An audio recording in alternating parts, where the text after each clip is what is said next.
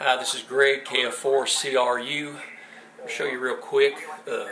See a lot of people talking about how to use the antenna tuner to get it to key up. And there's 2 or 3 different ways of doing it. I'm going to show you real quick what I've done. This seems to be a lot of people's use. You'll need the 15-pin plug, then plug.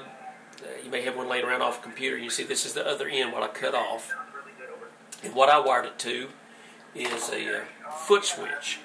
This is the Temco. You can pick these up on eBay. In fact, I picked up 3. They're aluminum. They actually come wired, but the wire is short, so I went with this longer. That way, I just cut it off, sorted it to it. And it works for me. I wanted a foot switch. At first, I had a hands button. I wanted a foot switch to free my hands up. So, set it back down here on the floor.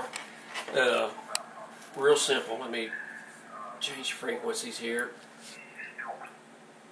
where there's no one at. Real simple. All you have to do is when you I've got the power set, I think, to 20 watts.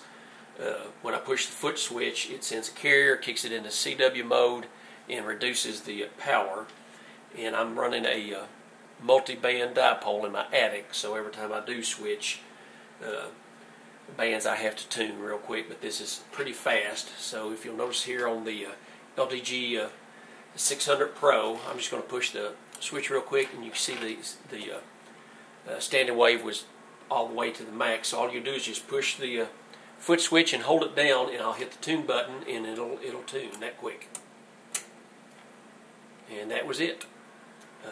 This has got memory. If you've been on the frequency before, it memorizes it and goes back. I'm going to push the foot switch again.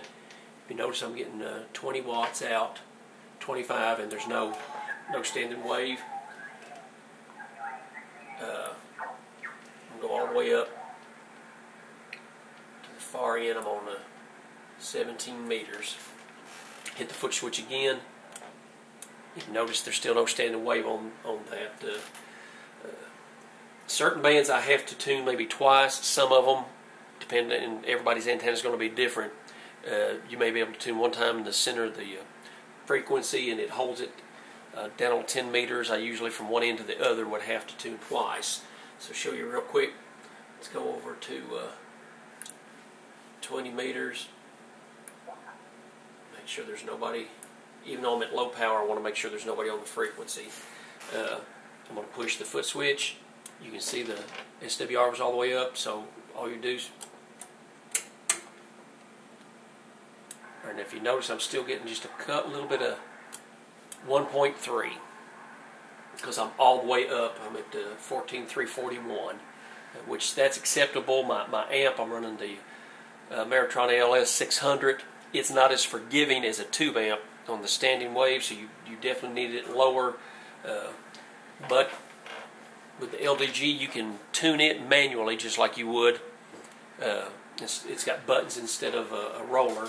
So on the capacitance up, if you notice I'm getting 1.3, just rule of thumb, I'm going to increase it 1 and see what that did.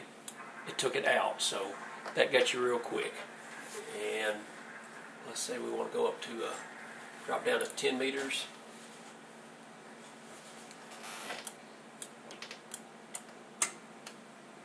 That quick, it tuned it. If you notice, I've got a little bit of standing wave.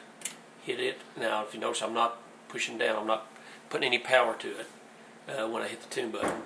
Now, that actually raised it, so I'm going to go the other direction. Take the one off that I just put on, do one more, and that did it.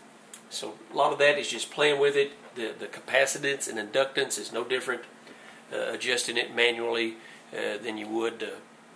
I had an MFJ986, had the roller inductor, same thing, it's just quicker. My hands are freed up because I'm using the foot switch, and I actually, the Temco that I showed you, I ordered 3 of them, and that's what I also wired to my push-to-talk for this radio and my TS2000. So I have 3 of the switches on the floor. The tune button is in the middle, so that way I can hit it real quick, tap that, and I'm done. And then, of course, my amp was in standby. Turn it on, and you're good to go. And you've seen how quick you can change frequencies. Hit the foot switch, tap tune, and you're done. It's that quick. So Hope that helps. 73, everyone.